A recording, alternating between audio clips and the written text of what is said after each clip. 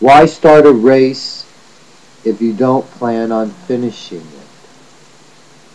The doctrine of once saved, always saved leads to nowhere if you are not prepared to do what it takes, works, to finish the race.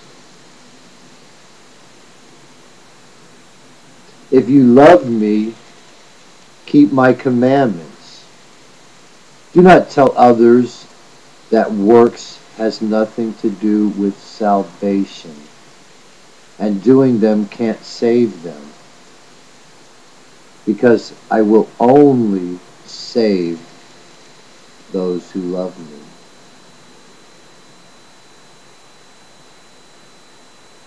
When a person is deathly ill, do not think your prayers were not answered if they die, since they are now in a place where they will never die or get sick again. Getting caught doing wrong is usually enough to deter a person from repeating the behavior. Having to prove they did it so that you can hold it against them and punish them for it is usually just a waste. The natural tendency, if someone does you wrong, is to go and tell others. So maybe while you're confessing your own sins to a priest, you could also use it as an opportunity to tell about the sins committed against you. Telling a priest who is sworn to secrecy will not only help you alleviate the desire to tell others, but it will keep you from later feeling any guilt that comes with unrighteously displaying the faults of another in public.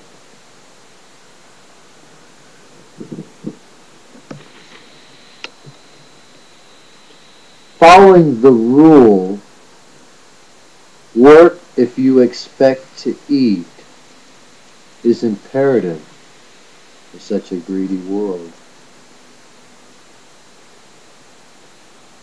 The thorn in Paul's side, which incidentally is the same thorn in a lot of you, are the weak points in his teachings, such as publicly condemning others and downplaying the need for works.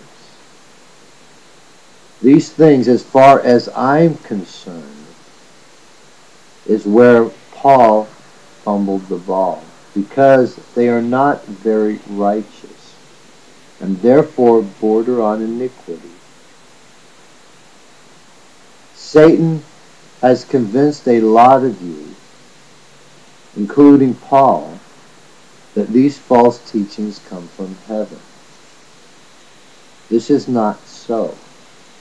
But at least Paul had enough sense to admit that part of what he said was probably not correct, even though he couldn't figure out which part, and begged God to remove it, which is more than what most of you have done to ensure that what you teach is right.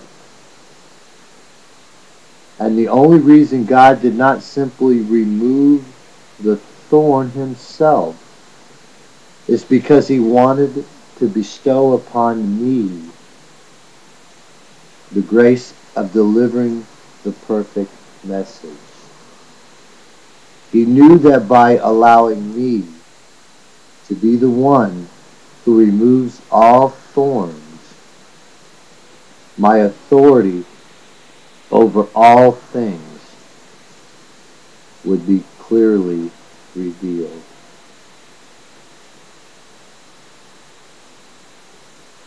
The prophet abandoned Jerusalem when he didn't mention it by name in the Qur'an, and told his followers that they no longer had to face Jerusalem when they pray.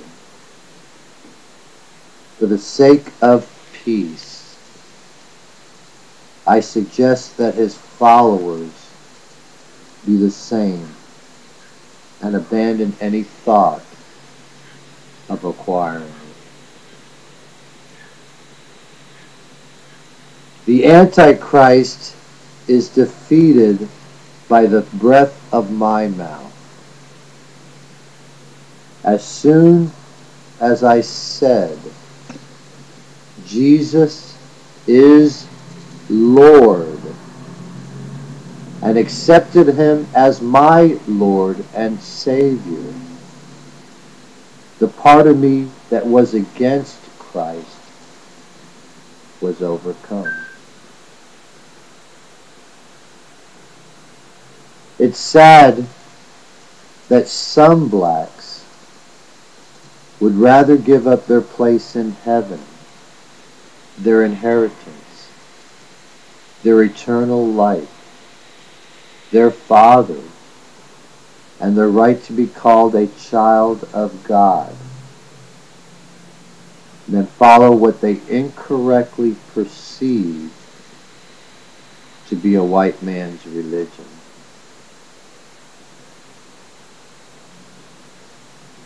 Cursed are the proud of heart, for theirs is the kingdom of darkness.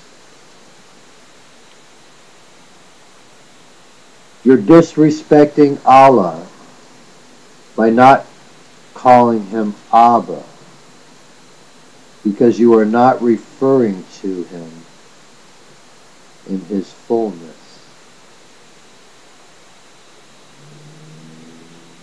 Muslims can accept that Mary can have a child without sex, but they find it impossible to believe that God can have a child without sex. Only a son of God can see God the Father. A man cannot. 999 Muslims out of 1,000 aren't going to heaven. The only one that is the one that is actually a Christian.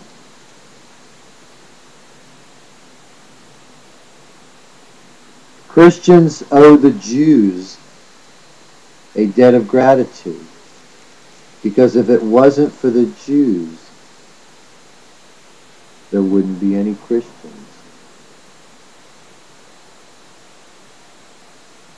Even though sin may cause some to fly the coop and never return, the Spirit is continually working within us to get us to return home, in order that we may experience the righteousness and the peace the kingdom offers.